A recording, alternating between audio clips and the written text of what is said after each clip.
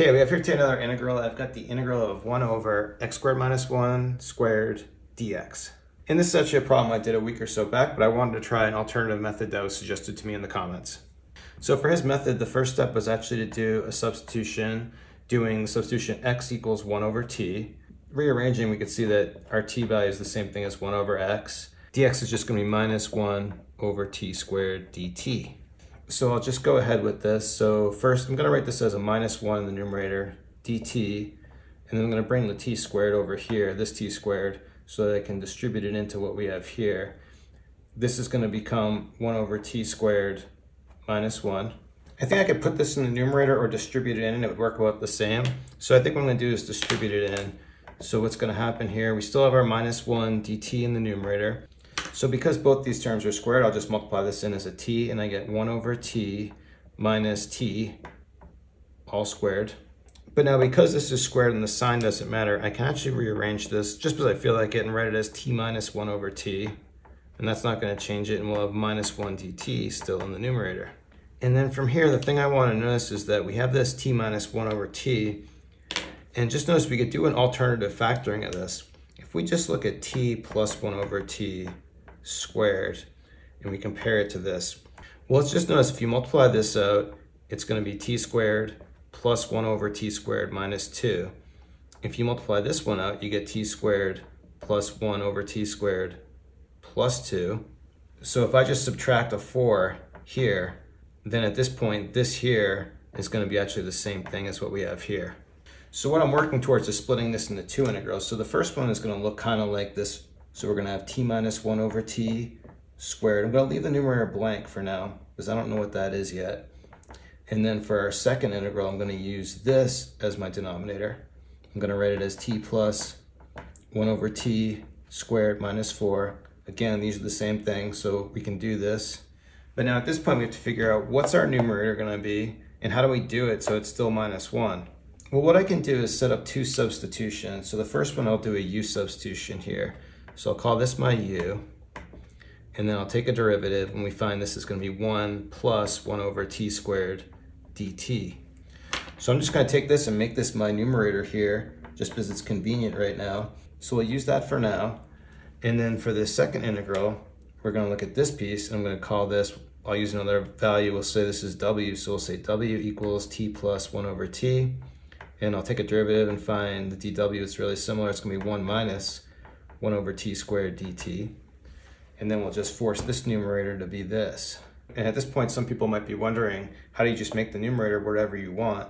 Well, a couple things. Now, first of all, the way we have this right now, the 1 over t squared and the minus 1 over t squared, when we add the numerators together, those are going to cancel. And then when we add the ones up, we have a 2. So we did change it because we want it to be minus 1. But there's a really easy fix. If I multiply this one by minus 1/2, and I multiply this one by minus 1/2, now the 1 over t squareds, these still cancel. We have minus 1/2 gives us minus 1.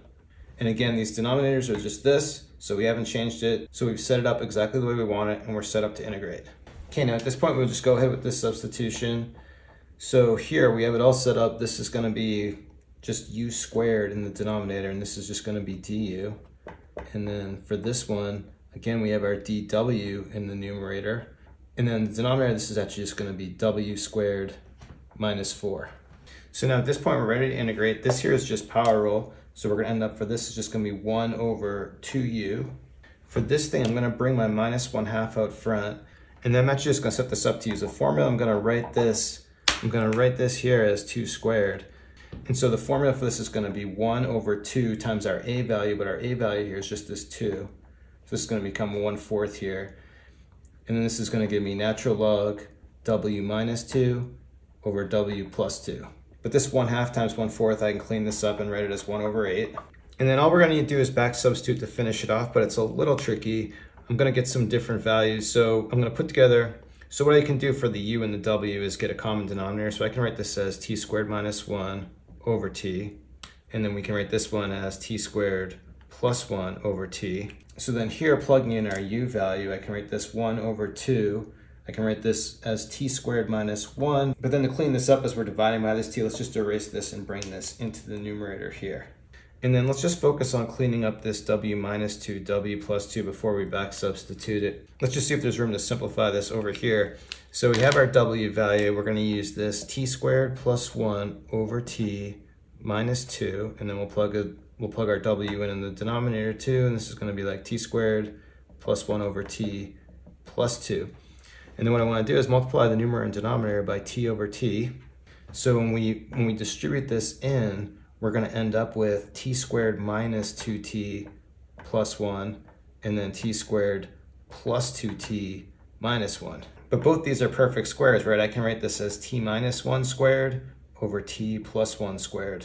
So let's take this expression and we'll just plug it back in here. So at this point, what I'm really trying to do is match my solution from the other video. What I can do is break this up again. I probably could have just left it, right? We could do this as 1/4 times 1/2. Take this 1/2 into the exponent, so we have minus 1 over 4. But then by putting this 1/2 in the exponent with everything squared, this just becomes t minus 1 over t plus 1. And at this point, we have it back to t, but we need to get everything back to x. So we'll continue up here, and we want to plug in 1 over x for all of our t values. So we're going to end up with, so here for this t, we're going to have 1 over x. And this is going to become t 1 over x squared minus 1. And then here we're going to have minus 1 over 4, natural log, and this is going to become 1 over x minus 1 over 1 over x plus 1. And just to clean it up, I'm going to multiply by x over x here. And for this one, I'm going to multiply by x squared over x squared, just because I'm trying to get all this stuff out of the denominator. So when we distribute this in, we end up with x here. Then here we're going to have 2. This is going to be 1 minus x squared. Then we'll have minus 1 over 4, natural log. Multiplying this in here, we're going to have 1 minus x, 1 plus x. But because we're inside the absolute value, I can reverse this here. And I can write this as, so I can write this as x minus 1. I can reverse this just because I feel like it, right? And then I can reverse this one just by bringing a minus out front. So for my final solution, bringing the minus out front here, I'm going to have minus 1/2 x over x squared minus 1, minus 1 over 4, natural log x minus 1 over x plus 1 plus c, and that's it. So there you have it. Good alternate method with the substitution x equals 1 over t. So we'll stop it there. Thanks everyone for watching. Have a great day.